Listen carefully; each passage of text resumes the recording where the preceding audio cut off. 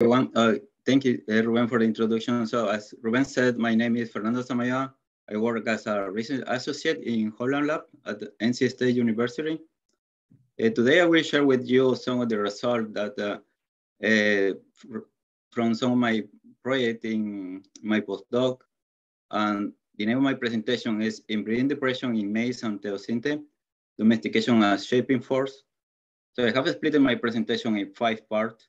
First, I will give a briefly introduction, and I will comment some of the basic concepts of inbreeding and breeding depression, teosinte and mainland races.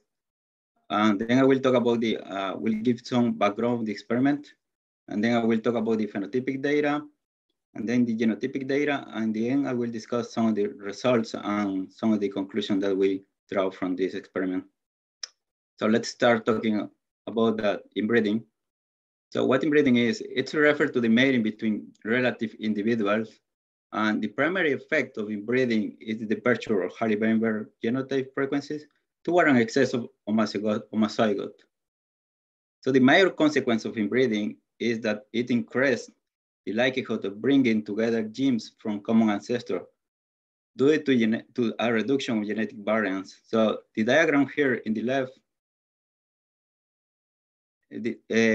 it's an example of how by crossing relative individual, we can increase the probability to having a gene from a common ancestor. So I want also to mention that there is another force that creates a similar effect in a population by accumulating a homozygote, that is the random genetic drive. It also causes a reduction in genetic diversity due to the loss of alleles, which leads to an increase in homozygosity as well. There are several, initially that was described by Charles Darwin in 1876 in his work, The Effect of Cross and Self-Fertilization in the Vegetable Kingdom.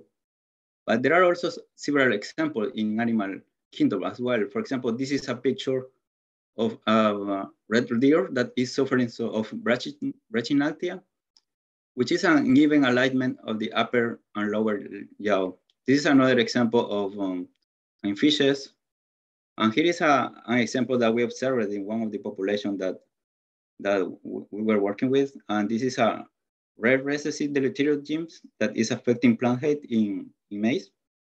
But there are also some other examples in human, particularly some of the royal families from Europe. So those negative effects from inbreeding is what we know as inbreeding depression. And that is defined as the reduction in vigor and reproductive success from inbreeding. So in this picture here, I want to show that inbreeding depression is going in the opposite direction of another complex phenomenon, the heterosis. So here, if we have 2 genetically different parents, by crossing those parents, we got F1 progeny that have a superior qualities from the parents. That is the heterosis. But as we started to do selfing in those plants, we can observe a reduction of that vigor, and that is inbreeding depression operating in the opposite direction as heterosis. There are 2 genetically distinct explanations about this phenomenon. And the first one is that increased in homozygosity or partial recessive detrimental mutation. The other one is an increased homozygosity for allele at loci with heterozygote advantage. But in the scientific community, the first one is the more accepted. So we study inbreeding depression in 2 grasses, in teosinte and maize. Teosinte is a wild grass endemic to Mexico and Central America. And maize was domesticated from teosinte approximately 9,000 years ago in the southwestern Mexico. So in this picture here, I am showing the morphological difference between 2 species. But what I really want to highlight here is that is one of the main questions that we ask us in this project, and how inbreeding depression changed when it went through the year of domestication. In other words, how inbreeding depression was altered by domestication. That is the main question that we wanted to ask in this project. So mainland races have been maintained as open pollinated population by farmers, have been the subject of a strong selection for kernel and ear types. That is evident when we see all the different land races, all the colors and shapes that we can see so far in Mexico and Central America. That is because they have been targeted to different persons of selection by humans. So the main question here in this study are this. The first one, how has the domestication bottleneck differences in selection and population forces impacted the genetic load and inbreeding depression in maize versus teosinte? So the other question is, has the genetic architecture changed? Or in other words, do large effect variants contribute more to inbreeding depression in maize versus teosinte?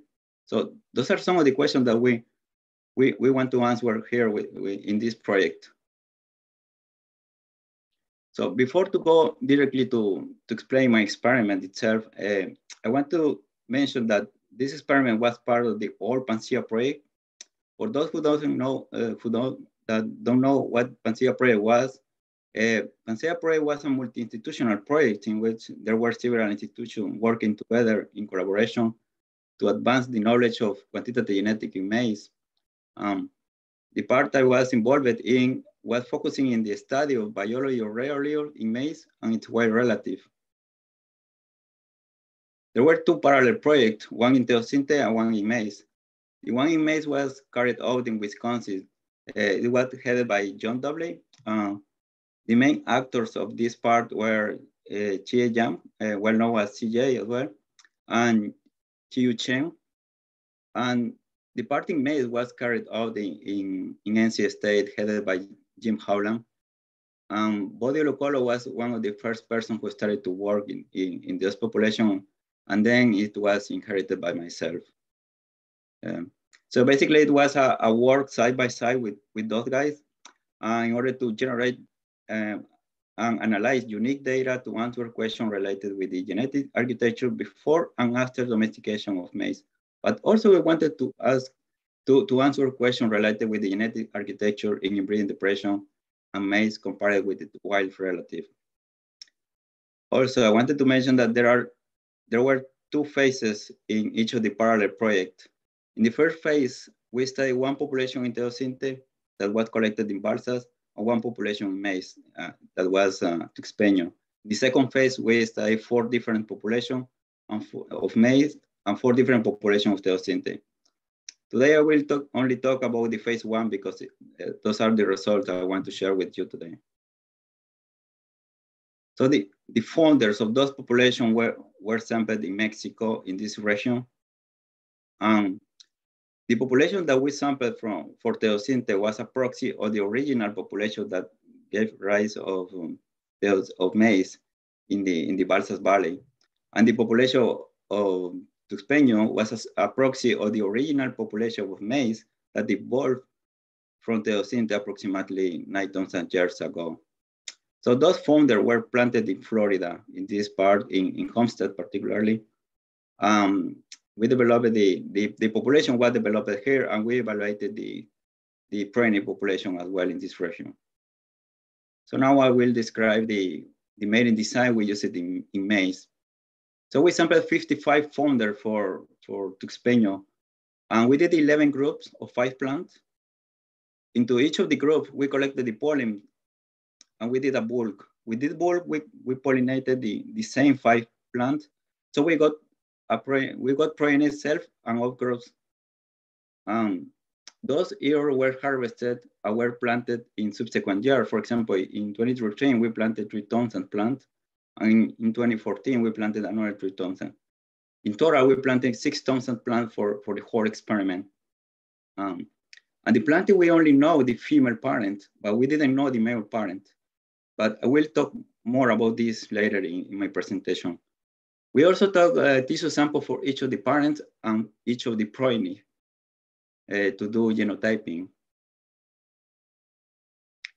So here is the big picture of the project. Here I just grouped all the tasks in 3 different boxes. In the first box, I listed the tasks related with the field experiment and data collection in Homestead, Florida. And in the purple box, I listed the type of genotype we used in this project, and they are GBS in parent and progeny, whole genome sequencing in parent, and also skin sequencing in some of the progenies. And here in this box are some of the genetic analysis that we did by combining the genotypic and the phenotypic data. With this, we answered the question that I already mentioned before. So here are some of the pictures of the experiment. This is Homestead. This is one of the experiments of Florida. This is actually John W. walking through the road. This is me planting corn, and this is one of the experiments in teosinte, and this is land races. Every plant was sampled for DNA and tagged for phenotyping. And all the ears that we harvested were moved to Raleigh for score the ear trait data. This is just a picture showing the boxes that contain the tissue sample that we sent to Cornell for genotyping. So overall, we scored more than 40 traits in this experiment, but we selected 18 traits related with domestication. Those traits were grouped in 3 different subgroups. The one in orange are the traits related with vegetative and flowering time. And the one in the middle are traits related with environmental responses. These in green are traits related with reproduction. So here I will start talking about the genotype. And this is the first data we started to work with is GPS. So this is one of the biggest challenges that we really faced in this project when we started to do analysis. That was because GBS is genotype calling from low deep sequence information. So the first question we ask us here is, can we use GBS successfully in our experiment? Well, the issue here is that GBS, as I said before, is low coverage sequencing, and that leads to high error rate when we call heterozygote. We know that inbreeding depression worked successfully when we use it in inbred light, but that was not our case because we were working with outcrossing population. So the second question we asked us here was whether can we use any imputation algorithm to impute our data? Well, typically imputation software assume that genotype calls are correct and are concerned with filling missing data, but they don't correct the data when they are incorrectly calling. So, I mean, we can use any algorithm, but that is not appropriate for this population. So we came here with the conclusion that we needed an imputation approach that not only fill the missing data, but correct false homozygote calls that are truly heterozygote. So we spent a considerable time trying to solve this part, but finally the solution came from one of the collaborators in Cornell, and this is Peter Bradbury. Here I want to give all the credit to Peter because he was the one who had the idea and wrote the algorithm. With this scheme, I will explain how the algorithm works. So let's start saying that we had GBS data in the parent, and we have GBS data in the progeny. We have missing data in both data set, parent and progeny, and we have incorrect data calling in the parent, but also in the progeny. So parental genotypes provide expectation for progeny genotypes, and in the same time, progeny segregation provide expectation for parental progeny, but also for sibling genotypes. The other complementary information we used here was the linked disequilibrium, and that provides information sharing among markers. So that basically that was a hidden Markov-Chain model. The first information that Peter needed to run the algorithm was the parentage. So before I mentioned that when we planted, we only knew the female parent, but with the raw GBS data, we were able to estimate the full parentage in the population. So that was the first data that we used to correct and impute the data. Then we estimated genomic relationship metrics. At that point, we were able to estimate the variance component, and that was the topic of the first paper. This is the CJ paper. I included one of the results here. What I really want to highlight here is that additive variance in maize was depleted by domestication. So I will explain what this graph is about. So in the x-axis, we have each of the traits that we evaluated in the population, and they are grouped in 3 different groups, subgroups. Each of the bar represents the proportion of the phenotypic variant. I explained it for each of the traits.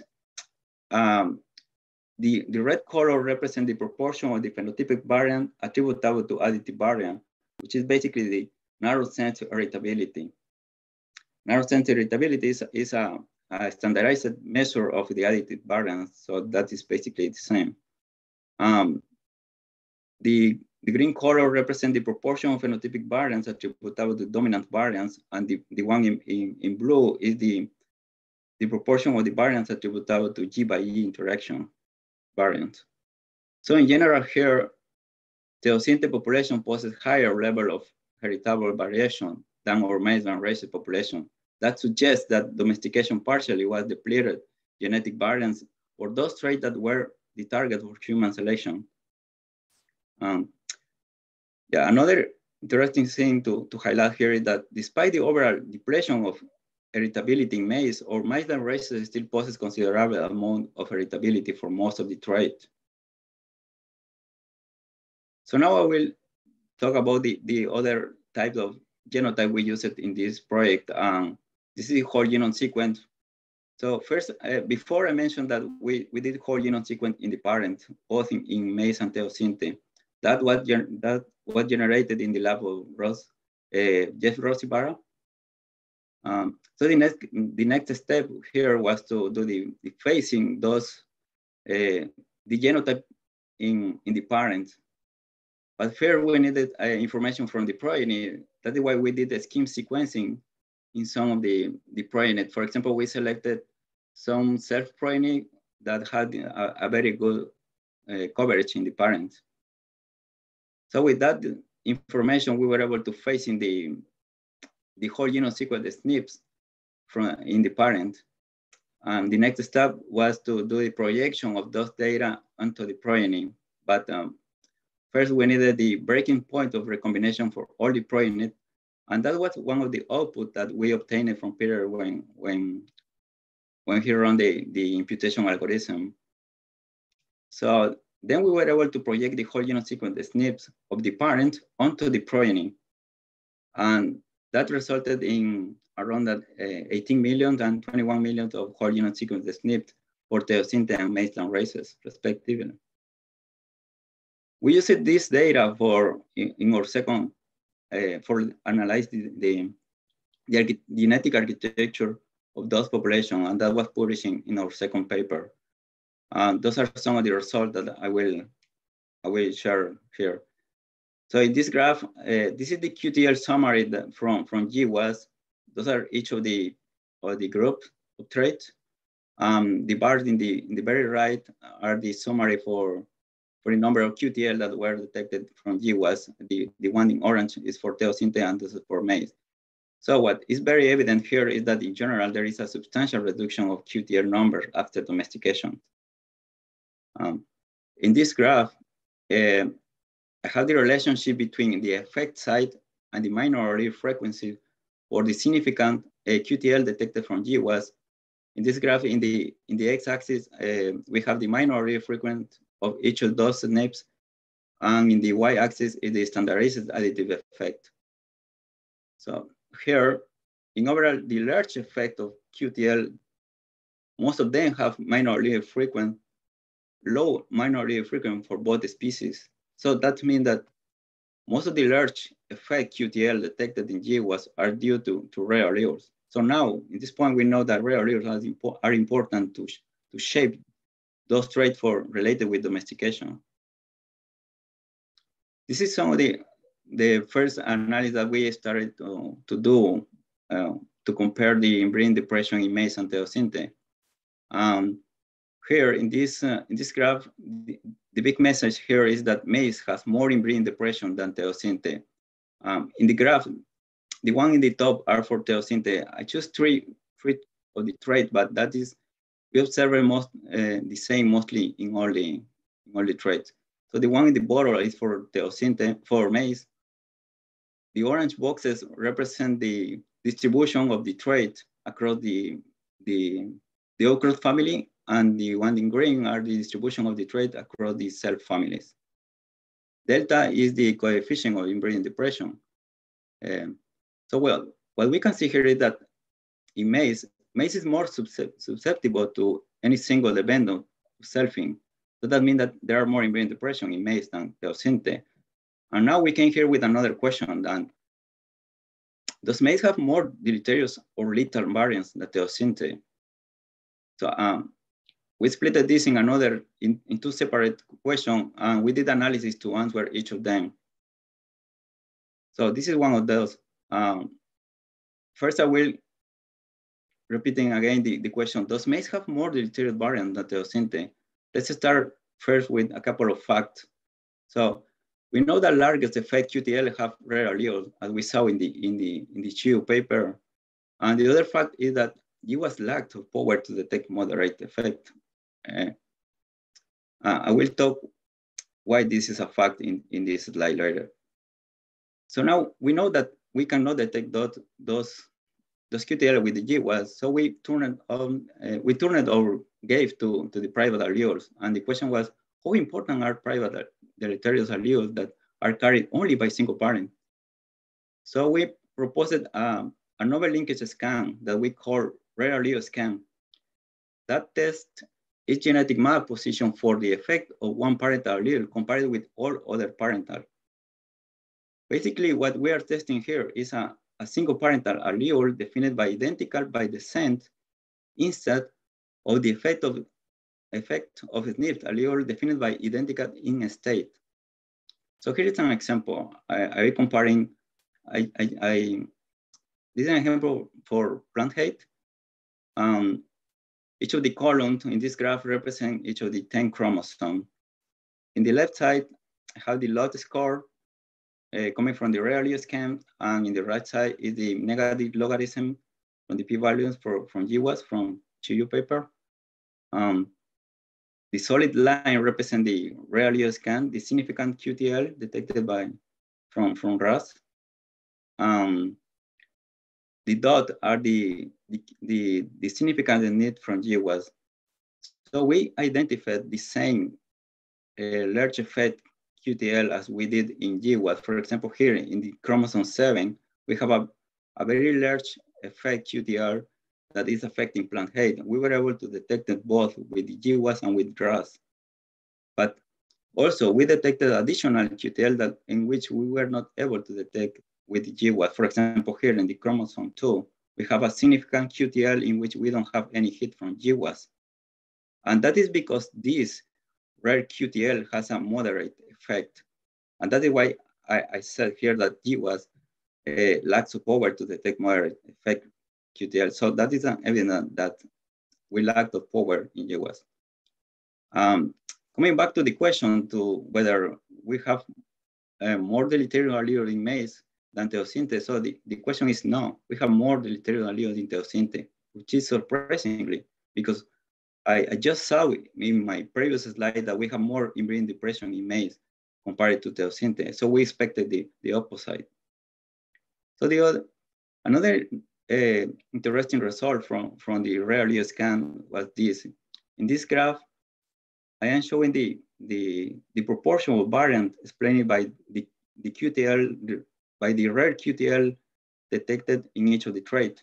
And we are comparing with the proportional variant explained by the polygenic background. In this case, the polygenic background was modeled by using 50 principal components coming from market data.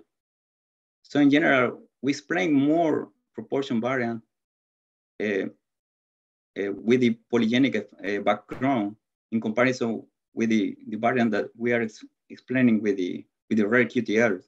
That is more strong here in maize. So that suggests that inbreeding depression is more polygenic in maize than in teosinte. that in exam, this kind of bad news for people that are trying to do breeding from unraised, because the genetic load is more spread in the genome, and probably that would be more difficult to do genomic breeding from unraised, even if we are using genomic selection. But that is another topic that I will not talk here. I just wanted to mention. So coming back to the another question, whether does maize have more lethal variant than teosinte? So we came here with another analysis to test that. That is a linkage scan for segregation distortion. Another reason that we did this analysis is because we strongly believe that the deleterious allele may have been purged from our cell family before they could be contributing to inbreeding depression of the traits that we were measuring in adult plants. That is, not all seeds germinated and survived to maturity. We believe because that is possible due to lethal recessive alleles that are present in the population. So the way to test that is by doing this analysis. Here in this graph, each of the columns, again, represent each of the chromosomes in maize and teosinte. In the x-axis, I have the length of each of the chromosomes in centimorgans. And in the left side is the minor logarithm from the p-value coming from the chi-square test. And in the right side is the ID of the cell families in which we detected segregation distortion regions. So overall, we detected 3 different significant segregation distortion regions in 3 different chromosomes in 3 different cell families in maize. And we detected 16 segregation distortion regions in 7 chromosomes in 11 cell families in teosinte. The blue arrows are indicating where the regions are detected. Another interesting result here is that all the segregation distortions that we saw in those regions are against either 1 or 2 homozygous classes. For example, here in this graph, those are the status of each of the haplotypes we tested. Each of the dots represent each of the cell families, both in maize and teosinte. So we can see here that the segregation is against either 1 or 2 of the homozygous classes. That means that when those alleles are in homozygous in the population, they are lethal. So that is why they probably are killing the plant before we could score it in our population. So coming back to the question that whether there is more lethal in maize than in teosinte, again, the result is surprisingly because we found more lethal allele in teosinte than in maize.